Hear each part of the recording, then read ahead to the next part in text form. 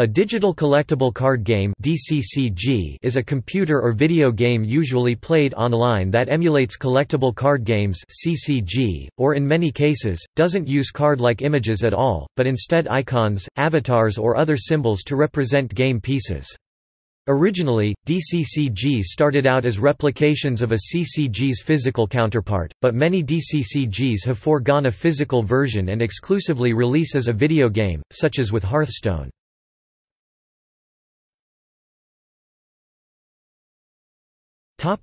Gameplay. These games manage all the rules of a CCG, such as tracking the avatar's health, removing damaged creatures from the board, and shuffling decks when necessary. The games are managed on servers to maintain the player's library and any purchases of booster packs and additional cards through either in-game or real-world money. Some games, like Chaotic, Bella Sara, and MapleStory allow online players to enter a unique alphanumeric code found on each physical card as to redeem the card in the online version or access other features. In other cases, primarily single-player games based on the existing physical property have also been made, such as the Game Boy Color version of the Pokémon trading card game and Magic: The Gathering – Duels of the Planeswalkers.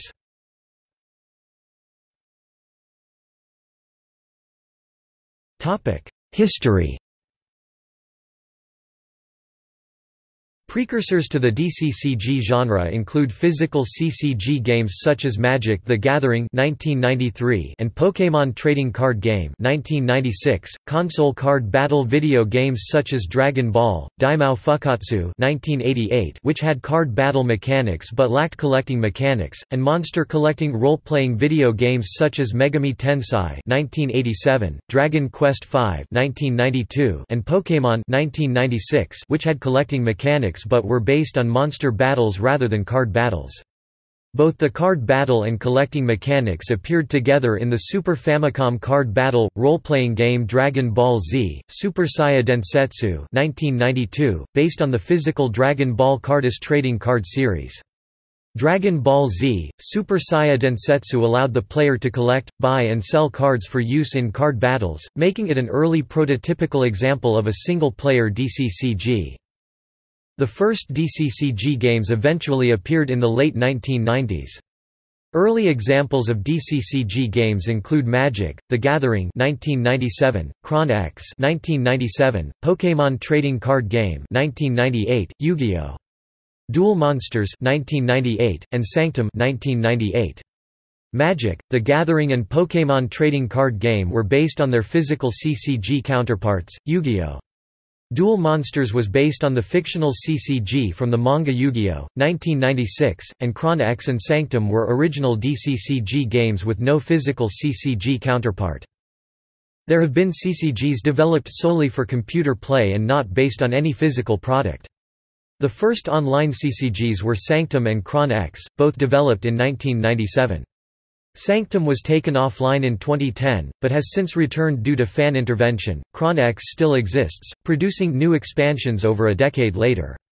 Kron X was developed by Genetic Anomalies, Inc., which later developed other DCCG-like games based on licensed content. DCCG games first gained mainstream success in Japan, where online card battle games are a common genre of free-to-play browser games and mobile games. Monster collecting Japanese RPGs such as Dragon Quest V and Pokémon, and the manga Yu-Gi-Oh! Were adapted into successful physical CCG games such as Pokémon Trading Card Game and Yu-Gi-Oh!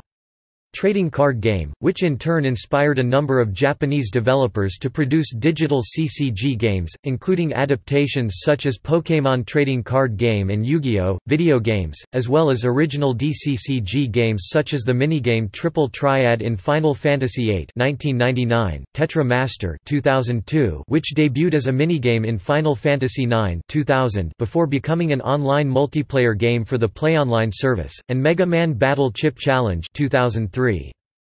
In Japan, CCGs that are played on arcade game machines with physical card sets came into vogue in the early 2000s, which provided a boost to arcade profits and have been a mainstay in many game centers since. Arcade games of this type have been developed by companies such as Sega, Square Enix and Taito, and are most commonly of the real-time strategy or sports management genres, with some diversion into action RPGs. Players can purchase starter decks for most games separately, and after each play session, the machines will commonly dispense more cards for players to expand their decks. Examples include World Club Champion Football 2002, Mushiking, The King of Beetles 2003, Osher Maho, Love and Berry 2004, Dinosaur King 2005, Sangokushi Taisen 2005, Dragon Quest, Monster Battle Road 2007, and Lord of Vermilion 2008. Related, many video games have adopted CCG-type mechanics as part of a larger gameplay mechanism. In such games, the player earns cards as rewards in the game, often following similar rarity systems for distribution, and can customize some type of deck which influences other areas of the game's mechanics. Early example of this hybrid game include Phantasy Star Online Episode 3, CARD. Revolution 2003, Baton Kaitos 2003, and Metal Gear Acid 2004. Kingdom Hearts: Chain of Memories 2004 was a role-playing game where the combat mechanic was based on attacks pulled from a deck of cards constructed outside of the combat rounds. Similarly, Phantom Dust 2004 was a third-person shooter, but where the player's attack and defense abilities were randomly selected from an customized arsenal of powers that they collected through the course of the game.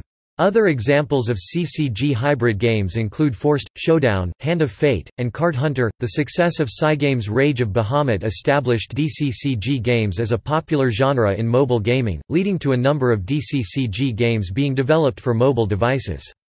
It was also the first DCCG game to become a major success in the Western world, becoming one of the top-grossing mobile games of 2012.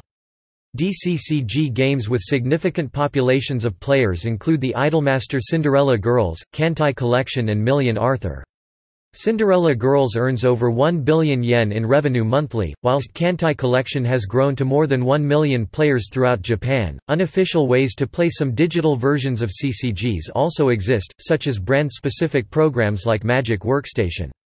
The bulk of DCCG programs however are not specific to any brand, such as Lackey CCG and GCCG or general game simulators like Tabletop Simulator, though the legality of these systems relative to the CCG's copyright is dubious.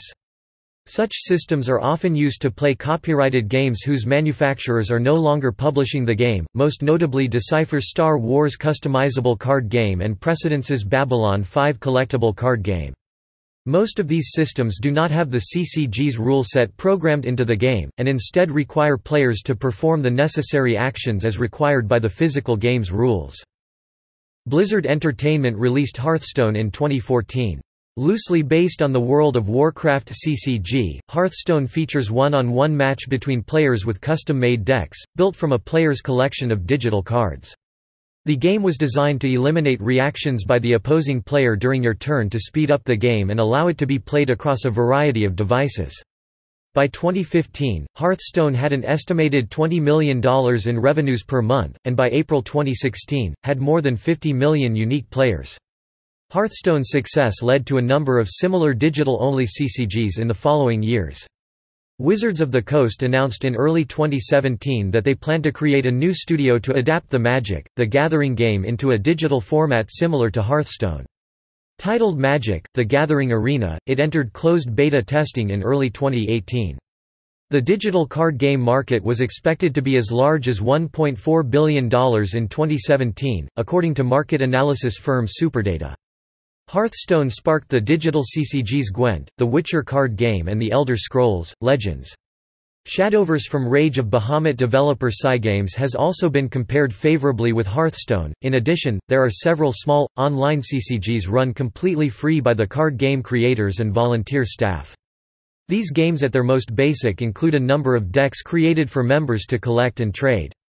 These cards are earned through games and contests at the CCG, with additional prize cards earned by collecting all cards in a deck, mastering or completing a certain number of trades. Members typically visit each other's websites where they house their card collections, and propose trades to each other through forums or email. In some cases, new elements are added to the digital CCG to improve the experience that cannot be recreated physically. The online card games Sanctum and Star Chamber include, e.g., game boards, animations and sound effects for some of their cards. The NOKs, on the other hand, offer talking figures and action arcade gameplay. In a different case, The Eye of Judgment, a CCG that has been combined with a PlayStation 3 game, bringing innovation with the Cybercode Matrix technology. It allows real cards bought in stores to be scanned with the PlayStation Eye and brought into the game with 3D creatures, animations, spell animations, etc. as representations. Hearthstone uses mechanics that would be difficult or impossible to recreate in a physical setting, such as cards that allow players to draw a random card from the entire card library currently supported by the game. Valve Corporation's Artifact is heavily based off their multiplayer online battle arena game Dota 2, and thus features 3 boards called lanes instead of the usual one.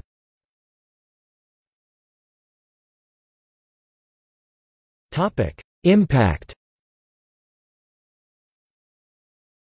With the growth of mobile gaming and streaming viewerships, digital card games are a significant part of the video game market. Superdata estimated that digital card games will bring over $1.5 billion in 2018, with a quarter of that from Hearthstone, and the potential to grow to $2 billion by 2020.